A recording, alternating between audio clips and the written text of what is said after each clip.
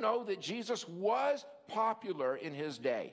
He was very popular, but not as popular as you would think he would be.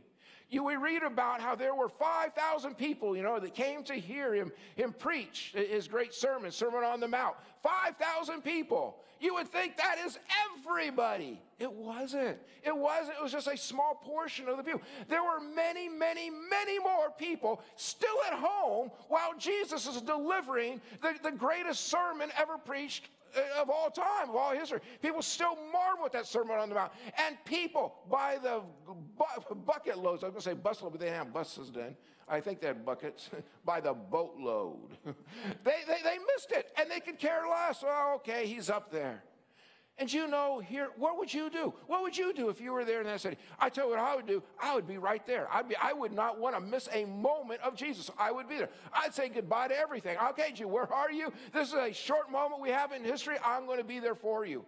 Did you know that a lot of people, they come so close to Jesus and then, whoop, Jesus who? No, I didn't know. I don't have time for that. And they just completely miss it. Sometimes even us, even myself, I'll be in a moment and I'll just be so focused on what I'm doing. And here's Jesus offering so much, giving so much. And I'm like, I'm so busy. I hope this works. Boy, I'm worried. What's going to happen if it doesn't work? And here's Jesus. All I have to do is turn my attention over and say, Jesus, well, you're here. This shouldn't really be that big of a problem.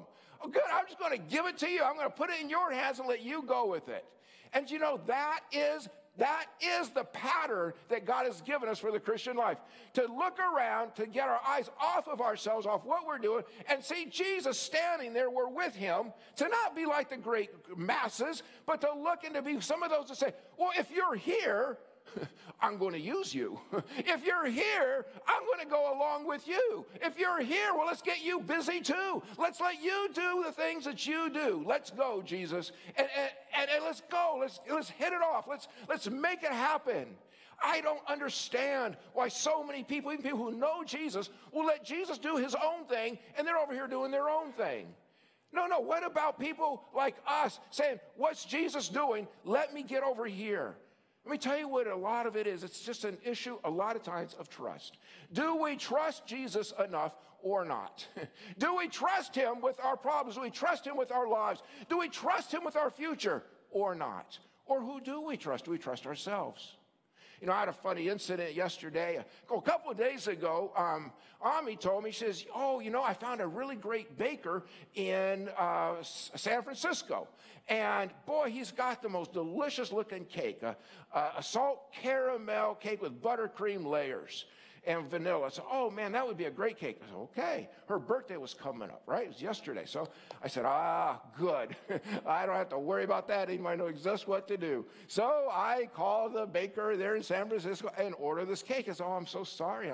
I'm out of town. I don't have time to bake that cake. Oh, great. Now what am I going to do, right? Let me tell you what I did.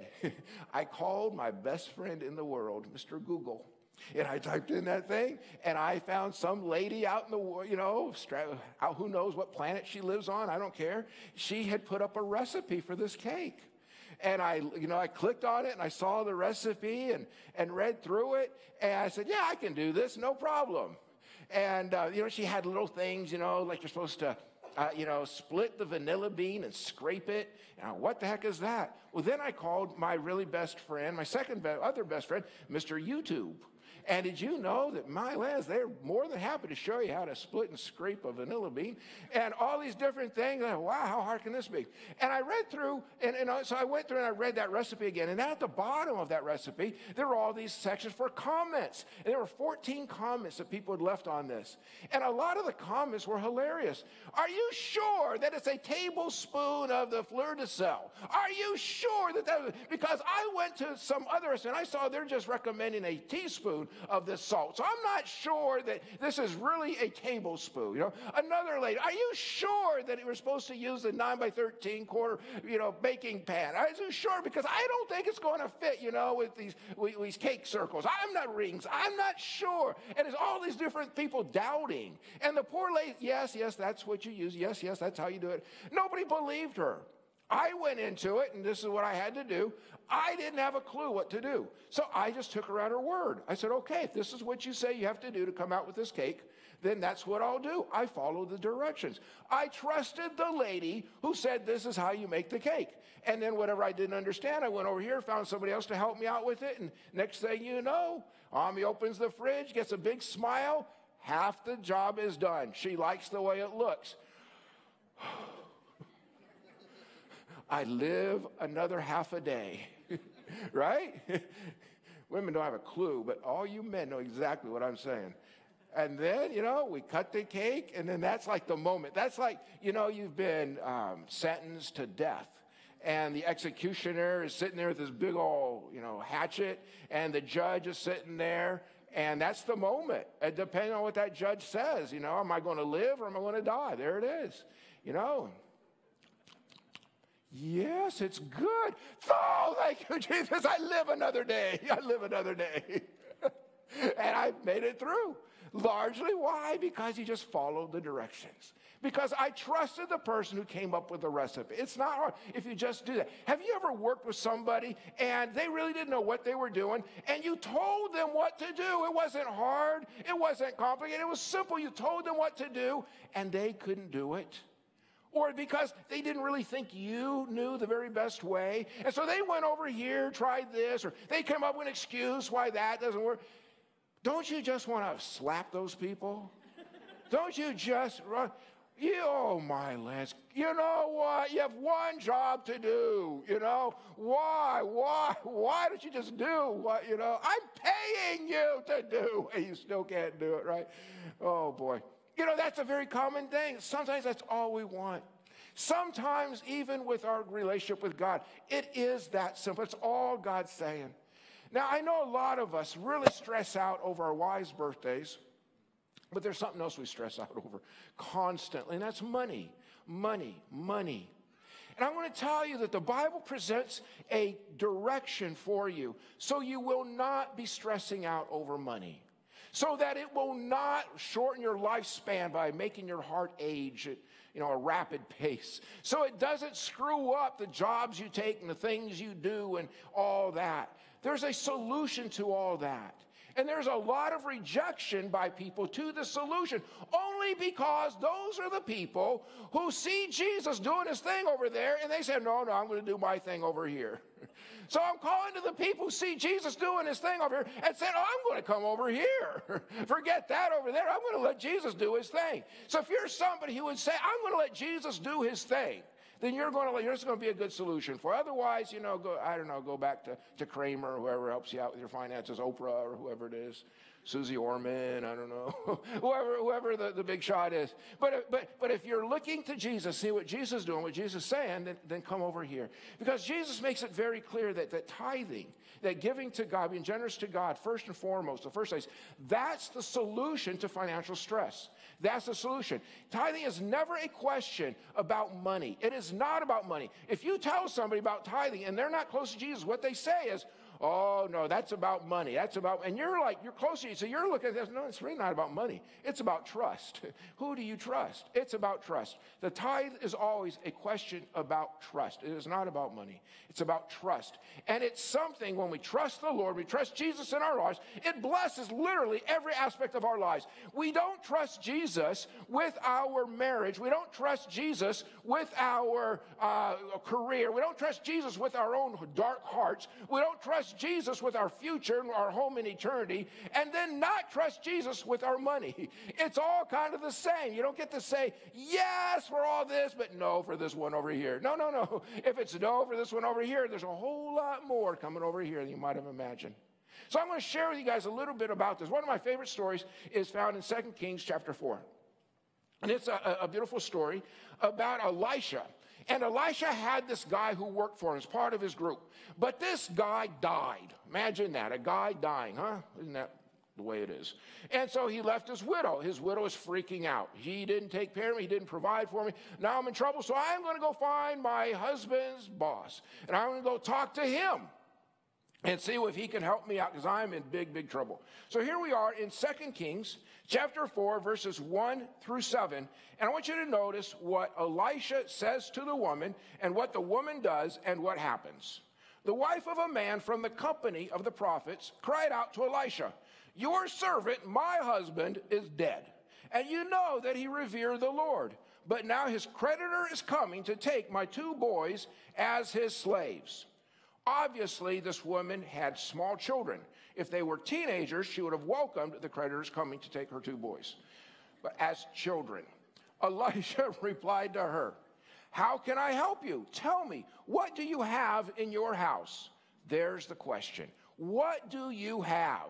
And look at her answer. It's always the same. "Your servant has nothing there at all." I've got nothing. And isn't that the way it is when we come to the Lord? Well, you tell me, what do you got? I wouldn't be coming to you if I had anything. I'm coming to you because I have nothing. So help me out with this one. But she steps back and she says, "Well, I guess I do have one thing," right? "Except a small jar of olive oil." So I just want you to know that this jar of oil isn't going to go anywhere. "Your servant has nothing at all except a small jar of olive oil."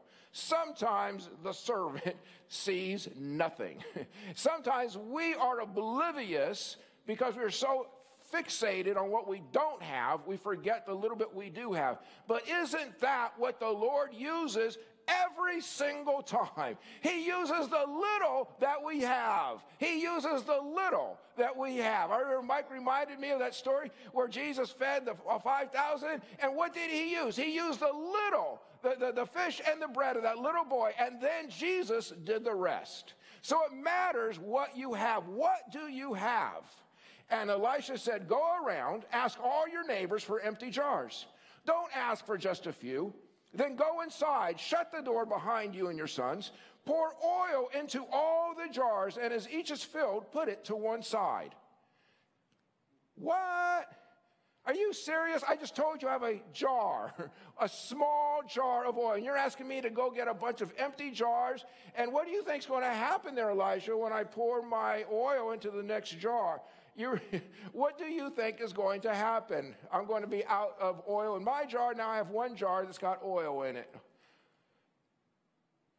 Isn't that the way it is? The Lord comes to us and tells us, "Do this," and then our response is, "That's the stupidest thing I've ever heard. That's the dumbest thing." But this is what she does. When you're desperate, you do what you got to do. Isn't that right? When you're desperate, you do what you got to do. And this is what she did. She left him and shut the door behind her and her sons. They brought the jars to her, and she kept pouring.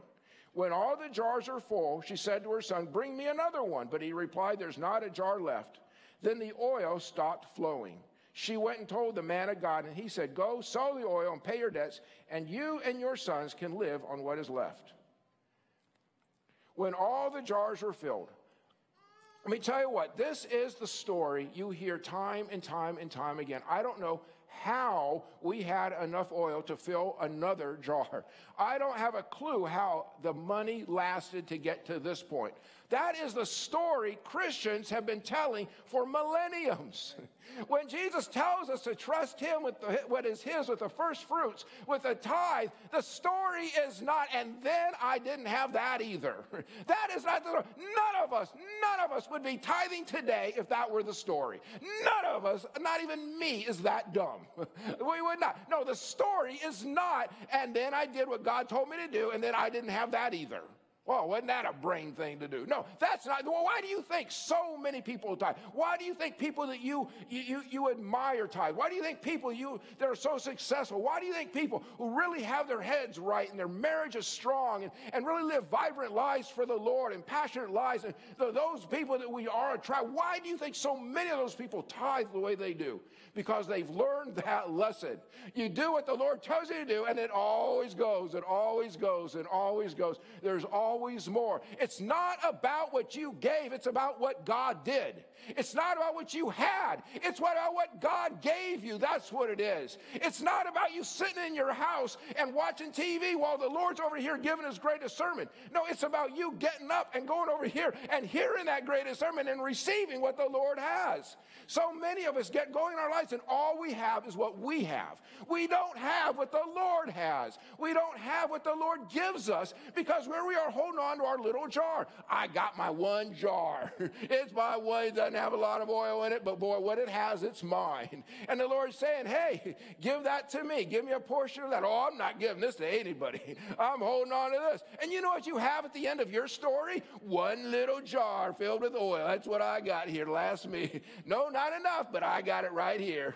That's what you have. Meanwhile, the person who trusts the Lord, the person who depends upon the Lord, the person whose life is absolutely in expectation of what God can do, they're going, oh my, where'd all this oil come from? This is crazy. I've got enough oil for every door hinge in my house now. I could give an oil change to a semi. Where did I get all this oil from?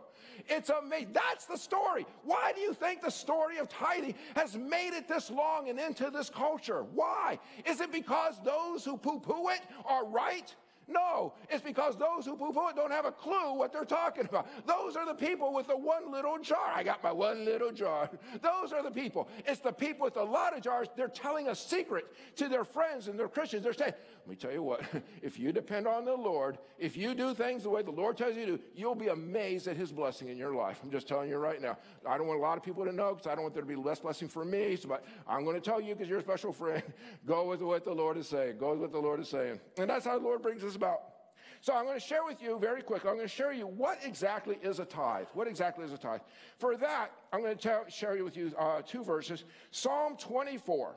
And this is an overarching. What it is, I'm going to tell you why we tithe, and then that'll be the end. But right now, right off the top, what is the tithe? What is it? Number one, everything belongs to the Lord. It's an understanding that I don't own anything. It's an understanding that I recognize that I came into this world without anything, and I will be leaving this world without anything, and I am here using resources that were here long before I ever arrived, and will be here long after I depart from this world. So I am here for just a short period of time.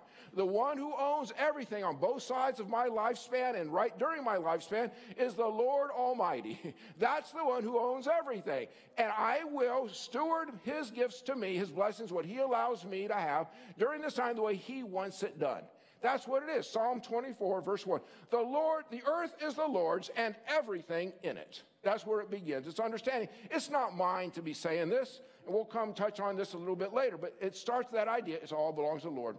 Here's the second one. Leviticus chapter 27, verse 30. A tithe of everything from the land, whether grain from the soil or fruit from the trees, belongs to the Lord. It is holy to the Lord. It is recognizing that in God's economy, the way he wants his children to follow is you set aside 10% of that which the Lord gives you of increase, that of produce. Whatever you produce, whatever you increase, whatever you trade your hours for at life, whatever they give you in return, whether it be Bitcoin or a paycheck, whatever you get 10% back to the Lord. That belongs to the Lord. Why? Because it is holy. It is holy. Now, what does that word holy mean? We've brought this up several times. Holy means it is separate from the use of the world. It is separate for the purpose of God. You could have two wash basins. One wash basin you take home and use any way you want. But there was a special wash basin that was only special because it had the label holy attached to it. That was the wash basin that was taken to the temple, to the house, the residence, the very geographical location of God. This is only used for the rituals. This is only used for the purpose of God, this over here. That was what made it holy. So when you get any increase, when you get any result or return on your effort or your work, whatever it is, there's a portion of that, whether you recognize it or not, that is holy by the Lord. He has already in advance designated, this belongs to me, this is mine. So isn't that so? When you look at that, you're saying, wow, a portion of that is already holy because God is working through you. That is God's initiative. That's what he has already done. And let me tell you, sometimes it's kind of funny. People get confused because a tithe, comes out of the word 10, and so it's 10%. And I know that this is very difficult math. And fortunately, you've got me, a math genius, to explain this to you. So you have $10. 1, 2, 3, 4, 5, 6, 7, 8, 9, 10. Oh, good. I'm scared it doesn't get to 9 or something like that. Right? You got 10 of these things. This is what 10% is. 1. 1 out of the 10. So now here is 1. Here's 9. Here's the other. This is what this is. This is for me to use, and I'd recommend you take one of those and put it in savings. And over here, this is God's. Mine, God's. Very simple. Very simple. But let me throw a little curveball to you. Wonder if instead of $1 bills, we go up to $100 bills. Oh, man. That's a lot of money. $100 bills. And there's 10 of them. Okay, I get that. 10%. Okay, here's 1. Here's 9 of them. So I'm thinking, for some reason, the math was a lot easier to understand when it was $1 bills. It's very strange. But Einstein explained to us, no, hold steady, hold still. Don't freak out. I know it's a whole lot more zeros. It's still 1 out of the 10. This one is holy. This one belongs to God. Over here, I recommend you take 1 out, put it in savings. The rest you spend any way you want, even if it is on all your wife's birthday cake. You just spend it. That comes out of here. This one is holy. Now I'm going to put this right over here, and ask that you not steal that, because you'll get into trouble, because I printed that off the copier. And so if you steal that, somehow or another it's going to come back to me, I know, and I'm going to get in trouble. So please do not give this to anybody, especially to the Lord. Wouldn't that be funny if we got caught in our church putting in fake money? You know what? Oh, geez, look here. I've got 6 minutes. Okay, I'm going to tell you the funniest story. When I was in Los Angeles, I pastored a very old church too. And this church had the funniest story that I was the only one that laughed at. So you know it's really funny when I'm the only one that laughs, because you could just tell how funny it was. This church, in the early days, was a very big church, very growing church, and they had a printing press. And they print all their stuff. It was a really great printing press. The kids in the youth group had a great idea. Why don't we print money? And they did. And within about 3 months, the law had caught up to them, and all of them were in juvenile delinquents. And that story never went away. That was still there. They would whisper, do you remember when Jerry got caught and the police arrested him for counterfeit? Isn't that funny? Yeah, see why you might want to sell your teenagers into slavery? So anyway, that was a funny thing right there. Yeah, don't counterfeit money. It's a terrible thing. Especially that one, the 10% there one. Matthew 6:21. Why? Why do we tithe? For where your treasure is, there your heart will be also. Because God knows that's just the way it is. God's greatest temptation for our hearts, God's greatest competition for our hearts is money. That's God's greatest competition. That's it. That's the big one. That's how are we going to make this happen? When you keep moving over there to your money, having your confidence and depending upon it, how are we going to make this work? How are you going to do it? And God has to do battle with that. He's got to do battle with that biggest one. So God calls us right off the bat, where your treasure is, there your heart will be also. The words of Jesus, very insightful. Yeah, that's where it is. How about if we move your treasure over into me? How about if I become your treasure? Because where your treasure is, your heart will soon follow. So make me your treasure. Depend on me. Look to me. Expect from me. And then your heart will be right there with me. That's a very important lesson. That's a reason. That's why we tithe, because it's about God. It's not about this world. It's not about what we can do. It's not about what others can do. It's about what God can do. Our destiny is in God's hands. And then the second verse I want to share with you is in Proverbs. Proverbs chapter 3, verse 9. Honor the Lord with your wealth, with the first fruits of all your crops. Then your barns will be filled overflowing, and your vats will brim over with new wine. Honor the Lord with your wealth. When you get a paycheck, what does that represent? That represents the hours you gave somebody. A good person, a bad person, it doesn't matter. It's what you gave to somebody. And what did they give you in exchange? They gave you some form of money. And that represents your life. That represents what you did. God is calling us to honor him with our wealth. Honor him as a representation of our days. Honor him with a representation of our work. Honor him, honor him, honor. When we give to the Lord, what are we doing? We are honoring God. Isn't that something? We're honoring God. How beautiful is that? How powerful is that? We're honoring God. You know, the Lord brought attention to the people of Malachi, and the prophet of Malachi, and the people in the Old Testament at the very end of it. A lot of people think of it as an Italian town called Malachi, but it is not. It's Malachi, somewhere else. And God came there, and he said to those people, he said, you guys come back to me. You're far from me. And the people, well, what do you mean? You're right here. We're right here. How can we be far from you? Yeah, you left me when you cheated me, when you robbed me. That's when you, oh, come on, God. How do you mean cheated you? How can I do that? How can I rob you? Oh, yeah, you've robbed me and you've cheated me with your tithes and your offerings. And this is Malachi chapter 3. Verse 7 and 10, you have turned away from my decrees and have not kept them. Return to me, and I will return to you. There's your good news. There's your answer. There's a solution to the stress. I will return to you. When you get your life right with God, it's crazy how finances all of a sudden start falling into place. Things start to become right again. When you get your life right with God, it's amazing how your relationships, everything else starts lining up right. When you start getting the one who is number one first in place, we give him the priority and get him moved. Return to me, and I will return to you. But you ask, how are we to return? And this is what God's saying to them, will a mere mortal rob God? Yet you rob me. But you ask, how are we robbing you? And this is what God says, in tithes and offerings. Now, let me get a load of this. Do you ever feel like you are cursed financially?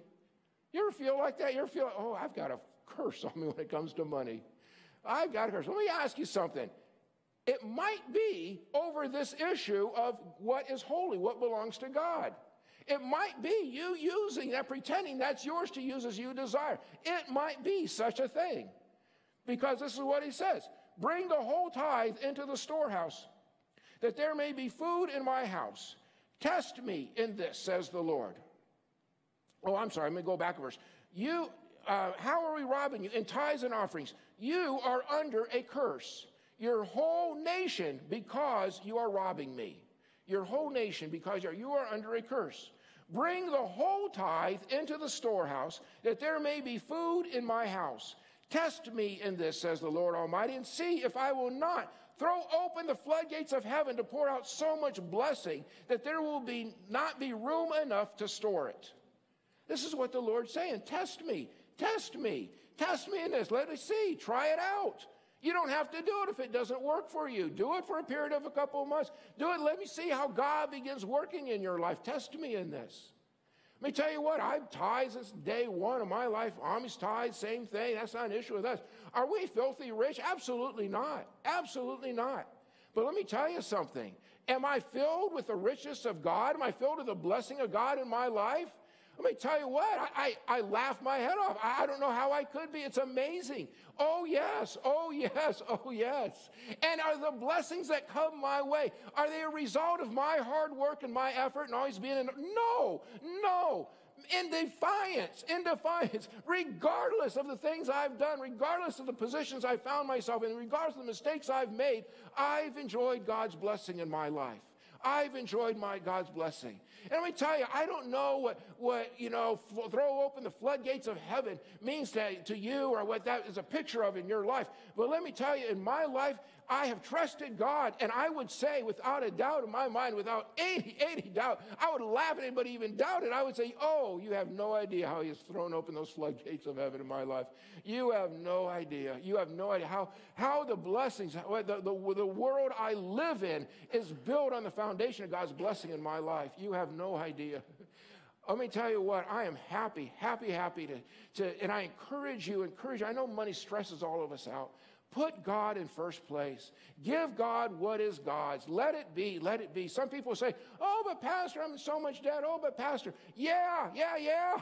When you come to me, and this is just an example, and you are very, very, very, very sick, right? You come to me, oh, Pastor, I am so sick. And then I say, oh, well, let me pray for you. And you say, oh, no, Pastor, no, I can't have you pray for me because I'm really, really sick.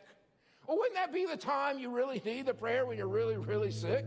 Wouldn't that be the time that you would really need that prayer? Sometimes people are in such financial straits, they say, no, I can't start obeying the Lord now. No, I'm just too far gone. Don't pray for me, Pastor. I'm a lost cause. I'm too sick. No, that's when.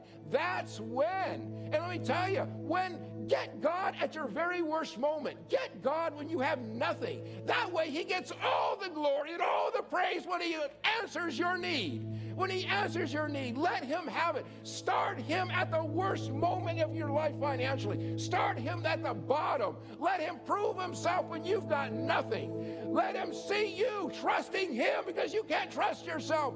A jar broke. I don't even have a jar. Let God take that moment and build your life from there. That way, when you're sitting there with jars all over your table, you can look back and you can tell people, I had nothing. And this is what God has done when I trusted him and I put my confidence in him. This is how God has blessed me. Start with nothing. Let God prove himself to you there.